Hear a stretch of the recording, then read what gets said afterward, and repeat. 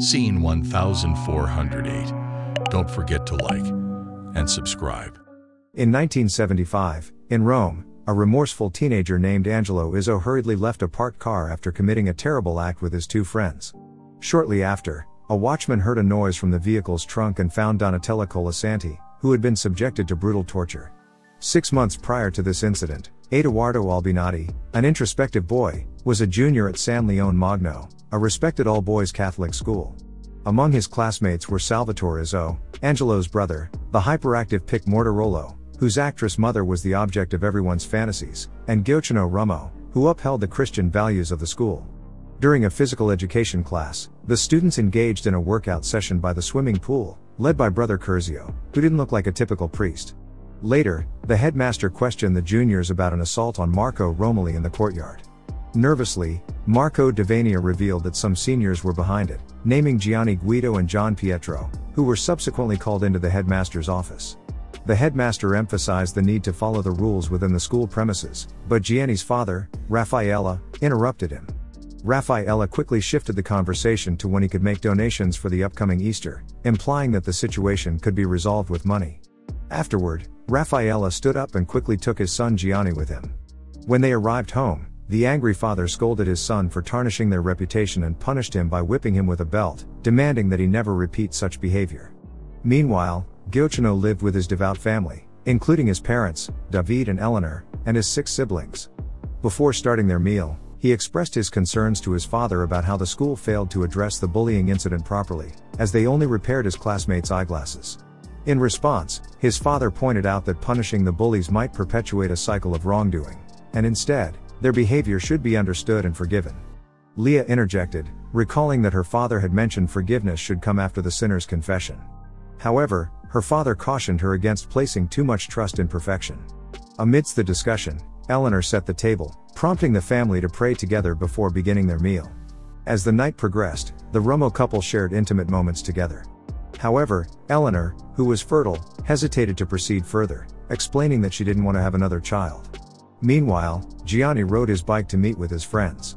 He shared how his father punished him, while John revealed that he wasn't scolded.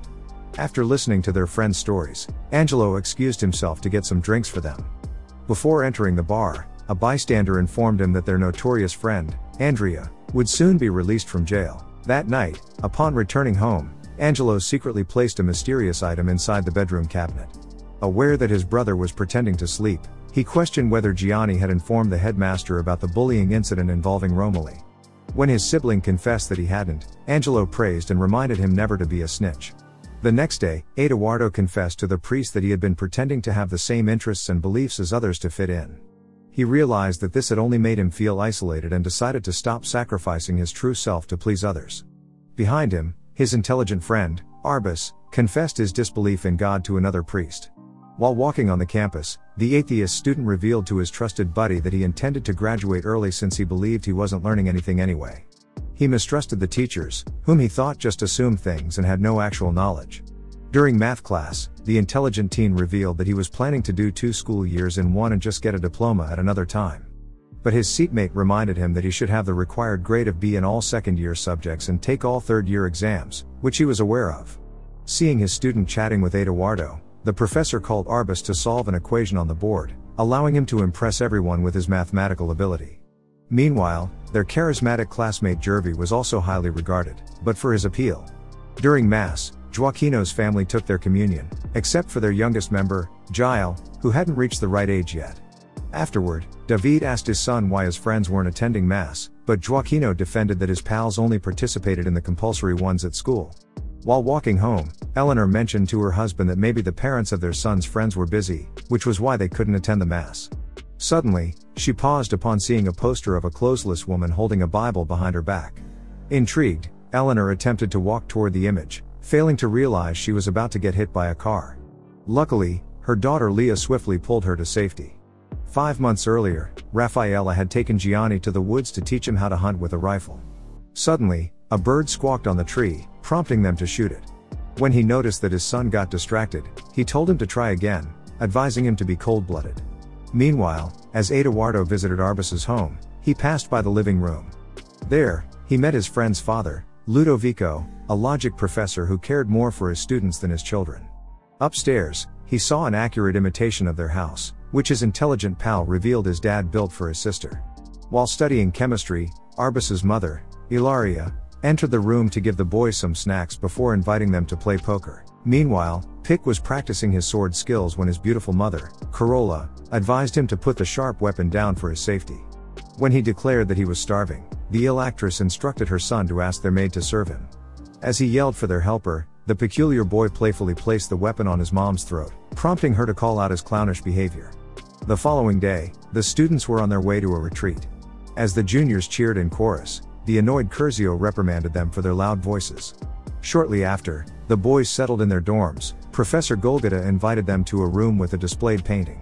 When the instructor asked the boys to describe it, Salvatore answered that the artwork showed 6 men beating Jesus. When the instructor asked who was the real victim, the student immediately responded, Jesus. However, the professor argued that the perpetrators were victims too, asserting that those who hurt also hurt themselves. Meanwhile, the atheistic Arbus argued that Jesus is an aggressor too, as he utilized his enemies' evilness to be above them and be perfect. To counter the non-believer, Giochino stated that good is perfection, which means that perfection is God. Processing the students' answers, Golgota claimed that the devil perhaps manifested itself when people were on the good side or too fixated on perfection. Upon hearing this, the pious junior inquired if good behavior meant following evil's suggestions, questioning if there wasn't any difference between the saint and his tormentors. The professor explained that Jesus was human, meaning he was imperfect.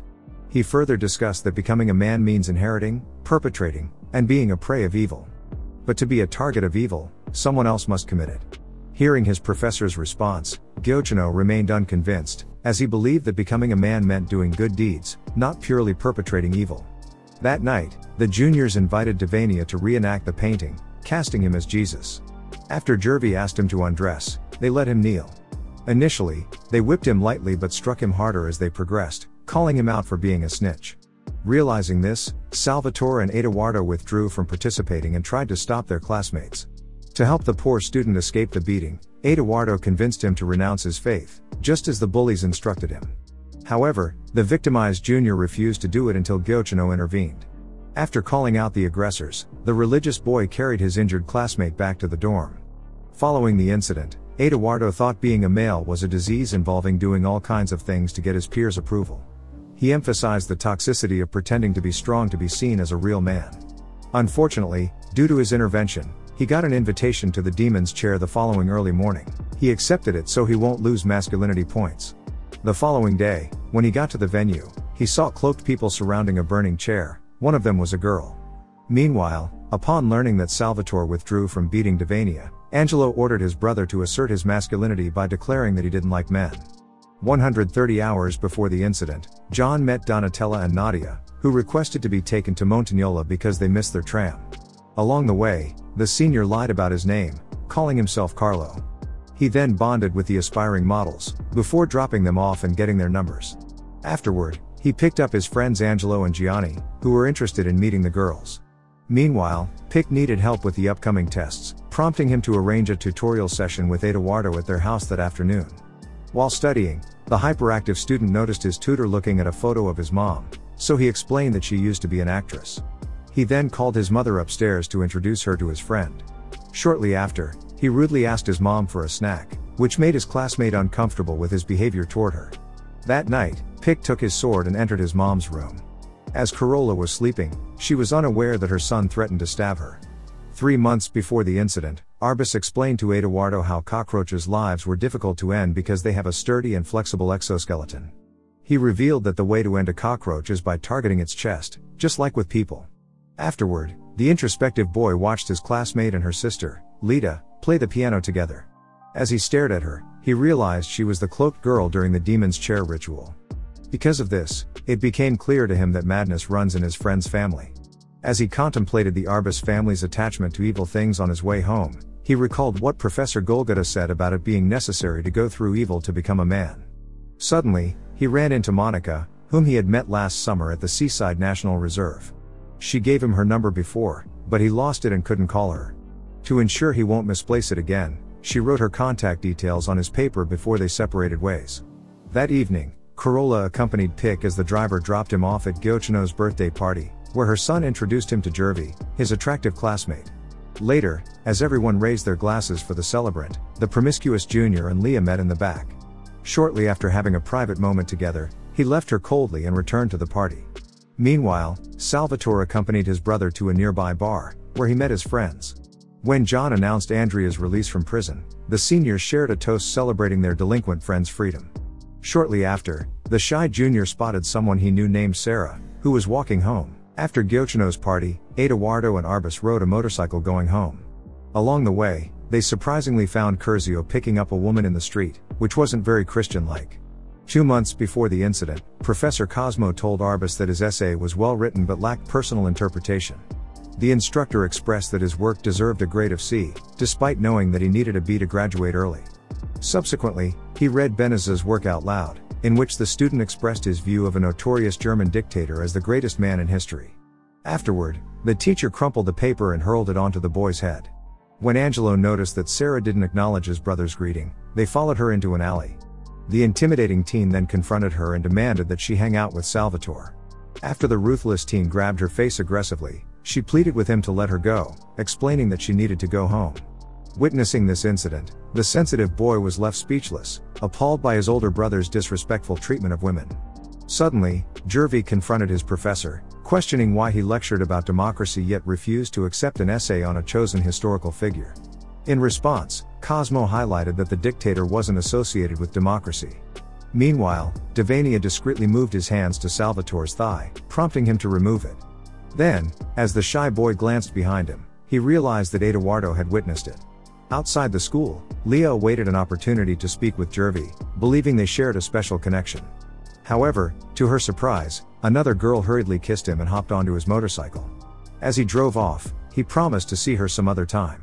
Meanwhile, while Edoardo spent the day at Arbus's place, his genius friend caught his father kissing his student, whom Ilaria subsequently spotted leaving through their gate. 70 hours before the incident, John introduced his friends to Donatella and her neighbor, Rosaria, at a fancy restaurant. Upon learning that Nadia couldn't join them, he made an excuse to make a phone call. After Angelo followed him, John admitted that he wasn't interested in spending time with the girls, leading his friend to ask him to act as their wingman.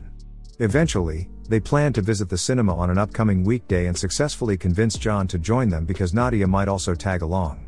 Meanwhile, upon returning home, Arbus discovered that his father had left them. Lita handed him a newspaper that contained Ludovico's public confession about his attraction to men. This revelation overwhelmed the intelligent student, prompting him to snip the heads off the dolls in the house installation his dad built for his sister. Meanwhile, outside Jervy's place, Leah anxiously waited for him, confessing that she had followed him, which is how she knew his address.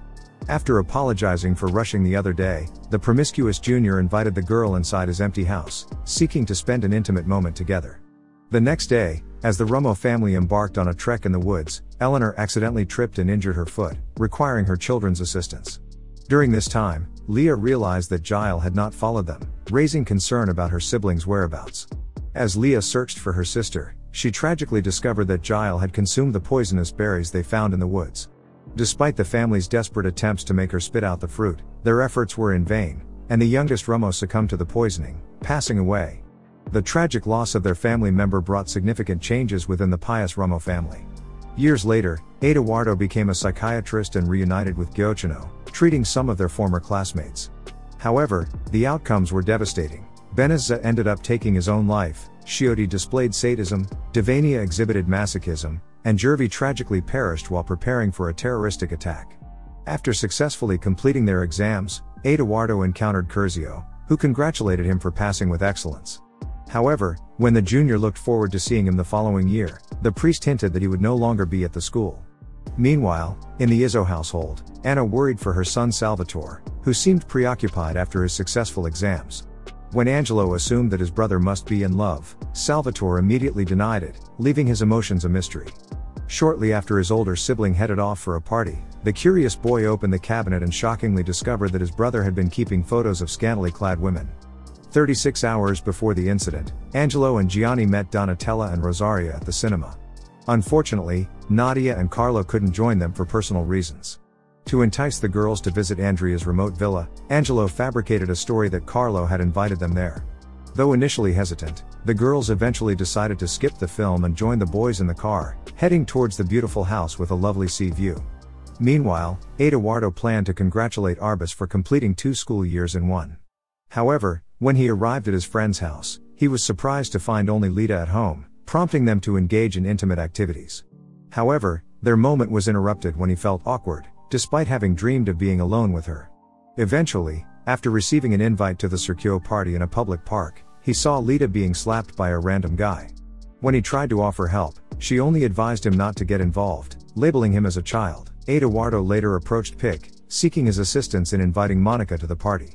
They decided to call her from a phone booth, and she agreed to be picked up in an hour.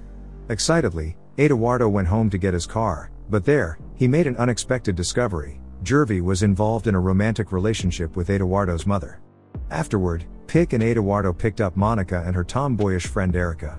They set out for Circuit, and along the way, the curly-haired girl suggested making a stop at their place for a drink. Everyone agreed, and they all spent some private moments separately. However, Pick suddenly felt overwhelmed and expressed his desire to return home. In the villa, as the evening approached, Rosaria became aware of the time and asked Donatella about Carlo's expected arrival. Soon after, Gianni brandished his gun, commanding the girls to remain still. Angelo then led them into the bathroom, where they were left without food or water. To avoid suspicion, Gianni returned home and concocted a story about a flat tire. He also phoned Angelo's mother, explaining that her son wouldn't be back as he had flea market plans with John the next day. That very night, Salvatore apologized to Sarah for his elder brother's previous behavior. Meanwhile, Angelo, who was alone in the villa, exploited Rosaria and then Donatella, despite her pleas for freedom in exchange for silence. The next day, the traumatized girls attempted to catch the attention of a stranger they heard outside the house. However, their perpetrators swiftly intervened and brought them to the living room, where they encountered Andrea Kira. After Donatella begged to return home, the mastermind assured them that they would be released if they agreed to keep quiet, to which she reluctantly consented. In the following days, the 3 boys tormented the girls and subjected them to aggressive acts, causing them to lose consciousness. Desperate for help, injured Donatella dared to use the phone while the boys were occupied upstairs taking advantage of her friend. Her actions were quickly discovered, leading to a severe beating that left her unconscious. Upon regaining consciousness, she pretended to be lifeless when overhearing the boys discussing their plans to eliminate them. Once the gruesome act was done, the lifeless bodies were wrapped in a blanket and concealed in the trunk of the car. Andrea then assigned the task of disposing of the corpses to the 2 boys. As they parked the car near his house, Gianni made it clear that he would leave the vehicle with Angelo temporarily and return later to complete the disposal. Handing over the car keys, he left Angelo alone with the grim task. However, overwhelmed by paranoia and fear, Angelo hesitated and began to distance himself from the car. Upon realizing that the car had come to a stop and that her friend had tragically passed away, Donatella desperately sought help by banging on the trunk. Her actions caught the attention of a passing police officer, leading to the discovery of her and the arrest of her captors. The horrifying event sent shockwaves through the neighborhood, leaving residents uncertain and fearful. However, as time passed, life slowly returned to its usual rhythm. Meanwhile, Eduardo decided to leave during his final year of high school, embarking on a new path. The tragic fate of Rosaria and the torment endured by Donatella sparked a heated debate that finally reached its resolution in 1996 when their ordeal was officially recognized as a heinous violation against the person. As a consequence, the 3 perpetrators received life sentences for their actions. Angelo, granted parole in 2005 due to good behavior, tragically took the lives of 2 more women after his release. Andrea, however, managed to evade capture and eventually passed away in Morocco in 1994. Gianni, following a reduction in his sentence, regained his freedom in 2009.